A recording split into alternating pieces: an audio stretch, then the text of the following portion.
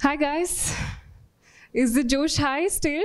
I'm the last speaker, but I guess it's still not the least. I've still got a lot more to share, so got your attention here. Right, so don't lose the grips on the dreams of your life.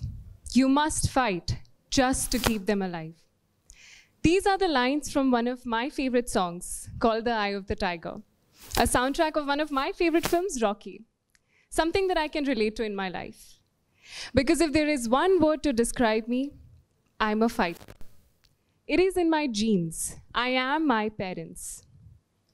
So let me start from the very beginning.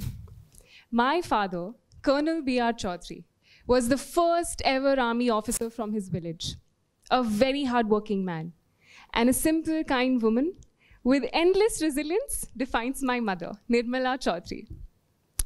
From having born in an army hospital to having spent my childhood in cantonments to studying in army schools, the army life was a part and parcel of the springtime of my life. In fact, when I was born, my dad was posted in Leh at the time, barely managed to reach the hospital just in time for my birth because he wouldn't miss that for the world. How he managed is another story altogether.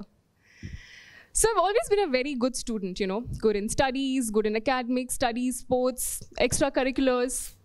I've represented my state in swimming and in badminton. And like every other army kid, I was disciplined. So yes, I was that kid that every auntie in your neighborhood would compare their kid with. Like Sharma ji ka beta, I was that.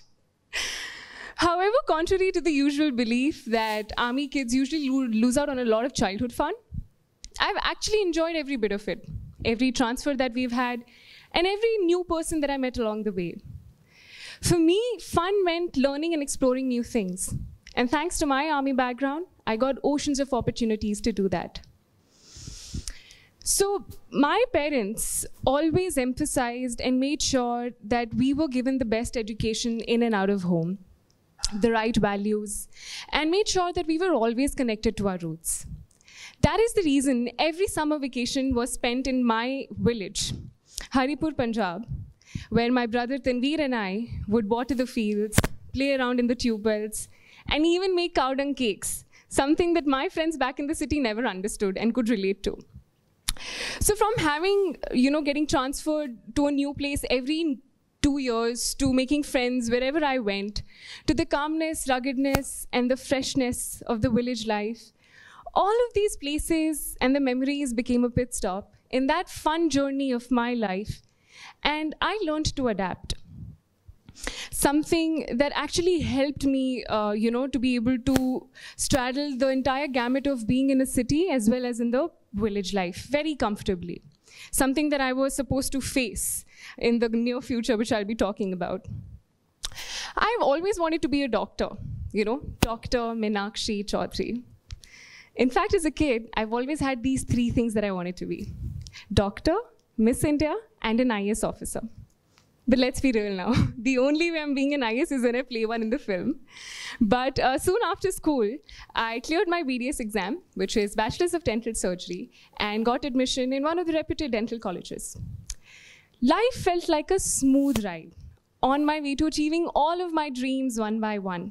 But we all have tossed a coin at least once in our life, guessing whether it's going to be heads or tails when it lands.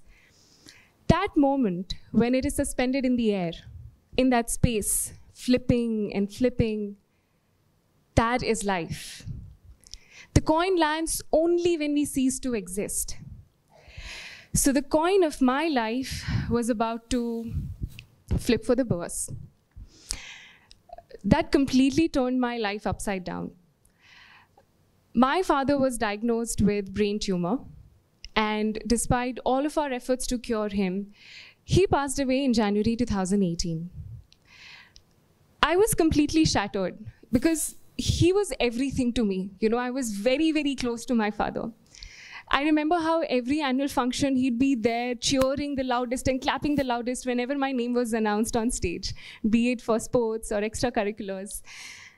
He was my biggest cheerleader, my biggest fan. So me being good in studies and good in sports, all of that amounted to just one thing on that one day of the year, to see him in the audience being proud of me and cheering for me. So after losing him, I had no clue what to do. You know, the darkness that came into my life pushed me into an abyss, and I was sinking. My mother was lost. He was the only earning member of our family, and she cursed herself for not being able to study enough so that she could help us financially. My brother was dealing with his own grief. Everything was going downhill. But remember how I mentioned in the beginning that I'm a fighter and I get that from my parents? My mother stepped up then. She started picking up the pieces because she wasn't going to let herself and her kids go down. So here is where I have to tell you this very amazing thing, okay? My mother comes from a background which is as conservative can be, okay? We were protected in how? So she comes up to me one day with a newspaper in her hand and points at it and says, "You're going for this." I said, "Going for what?" She said, "You're going for Miss India and you're going to win it." I was shocked. Here is this woman with a very conservative and patriarchal upbringing telling her daughter that she's going to go for Miss India, that I'm going to go away from my home, stay alone in a big city, and make a name and place for myself. It hit me then that if I could deal with the hardest and toughest things that life had to throw at me, I could deal with anything. And that set my philosophy in life. Quite a simple one, really. That if life throws something that is tough at you, you face it, deal with it, and move on. And if it throws something that is beautiful, you embrace it, and you move on. You cannot let whatever happens in life, no matter what, knock you down. Because when life pushes you to the ground, the only way is up. So I applied for Miss India, and I would practice walking in heels in the hostel corridors, much to the annoyance of my seniors. I would learn how to pose and smile, looking at all the other models in the magazines. I would also learn how to apply makeup, something that I was an amateur at through online tutorials. What most people don't understand is that Miss India contest, like any other competition, transforms your life in a multitude of ways. But it is also physically, mentally, emotionally, and spiritually draining. But I kept at it and gave it the time, effort, and respect that it deserved. And then, the coin of my life, which was still flipping, flipped for the better this time.